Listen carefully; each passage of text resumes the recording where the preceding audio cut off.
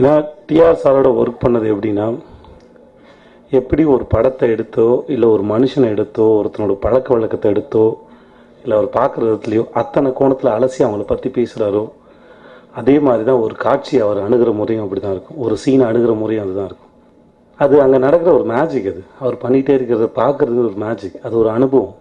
பசுமரத்து ஆணி மாதிரி என்றைக்கும் மனசில் தங்குறது. இந்த அனுபவத்தை எனக்கு கொடுத்த கேவி ஆனந்த் சாருக்கும் இந்த ஏஜஸ் நிறுவனத்துக்கு என்னுடைய மிகப்பெரிய நன்றி.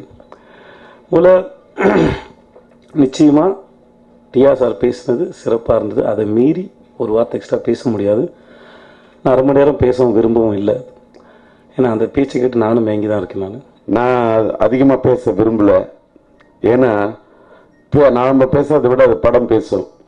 நான் ட்ரெய்லர் பார்த்தேன், டீசர் பார்த்தேன், ட்ரெய்லர் பார்த்தேன், இன்னைக்கு சாங் பார்த்தேன். ரொம்ப நல்லா வந்திருக்கு. இதுக்கப்புறம் இதோடைய ரிசல்ட் மக்கள் கையில் இருக்கு. மக்கள்கிட்ட கொண்டு போய் சேர்க்கக்கூடிய உங்களோட கையில் இருக்கு.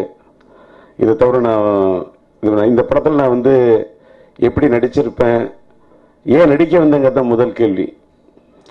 அழகாக சொன்னாங்க.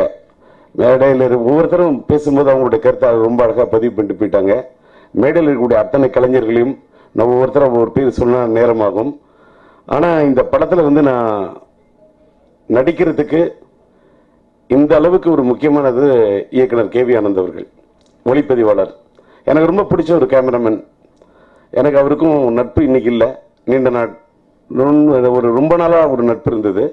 அதற்கு காரணம், இதற்கு பாலமாக இருந்தது அவருடைய உதவியாளர் ஒளிப்பதிவாளர் செல்லத்துறை. அவர் என்கிட்டையும் பணியாற்றின காரணத்தால, அதாவது ஒரு பூவோட வாசம் கூட தென்றல் அந்த பூவை அப்படியே வருடி பார்த்துட்டு அதோட அப்படியே வாசத்தெல்லாம் திருடி பார்த்துட்டு அப்படியே வெளியில வந்தாதான் அதோட வாசம் வெளியில தெரியும். ஒரு பூவோட வாசம் கூட.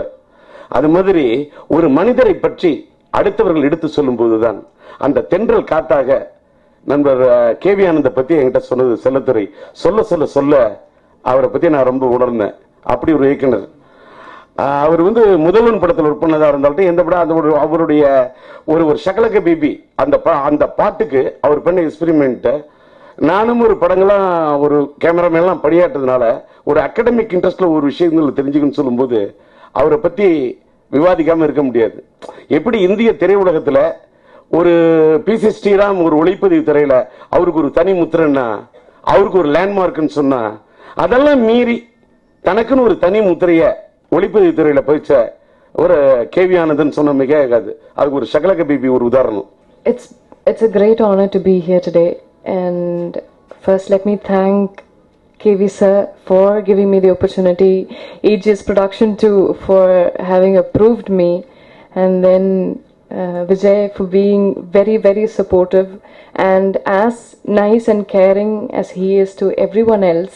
He's been with me, and it's been a very good learning as well as an emotionally nourishing experience for me.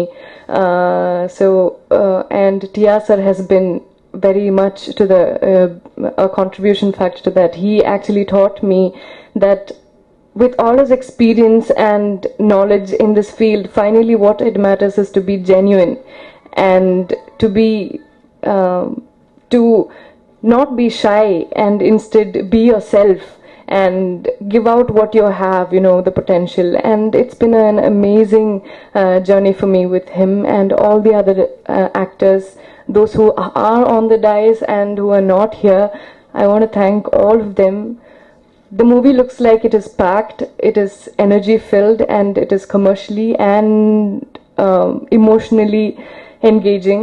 There is a lot of factors that are imbibed in it, like politics, real life, love,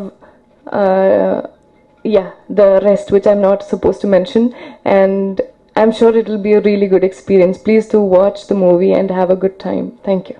இந்த video உங்களுக்கு பிடித்திருந்தால் like செய்து share செய்யவும். இது போன்ற மேலும் வீடியோக்களுக்கு இந்த சேனலை சப்ஸ்கிரைப் செய்யவும்.